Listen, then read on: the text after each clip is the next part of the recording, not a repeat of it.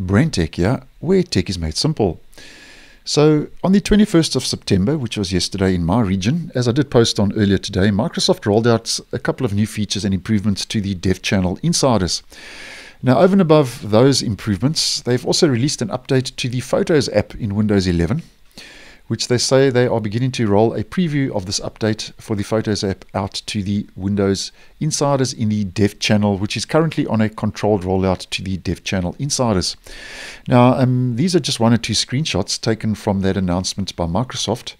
And just to highlight one or two of the improvements in the new Photos app, they say you'll be able to organize your photos with a productive and redesigned purpose-built experience.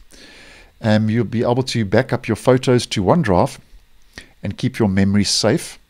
And they've also improved the memories experiences, according to Microsoft. And just head into another screenshot.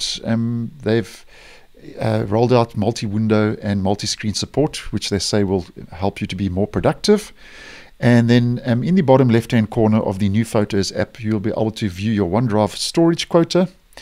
And they also mention you'll be able to import and manage your photos from external sources such as your phone and camera.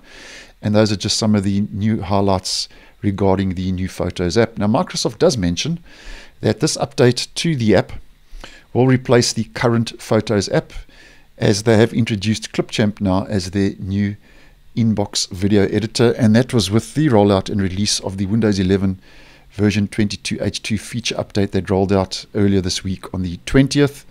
And if we just head to the start menu, all apps, Clipchamp now is the new inbox video editor in version 22H2.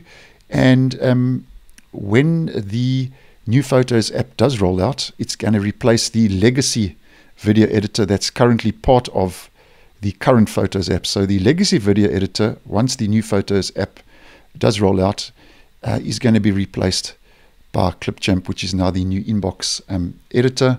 Which, by the way, if you don't want to use Clipchamp, you can just uninstall it. It has the option to be uninstalled.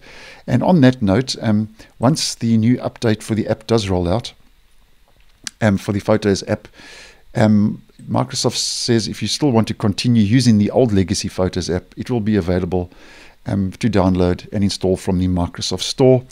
And the new Photos app will roll out in October, sometime in October, according to Microsoft.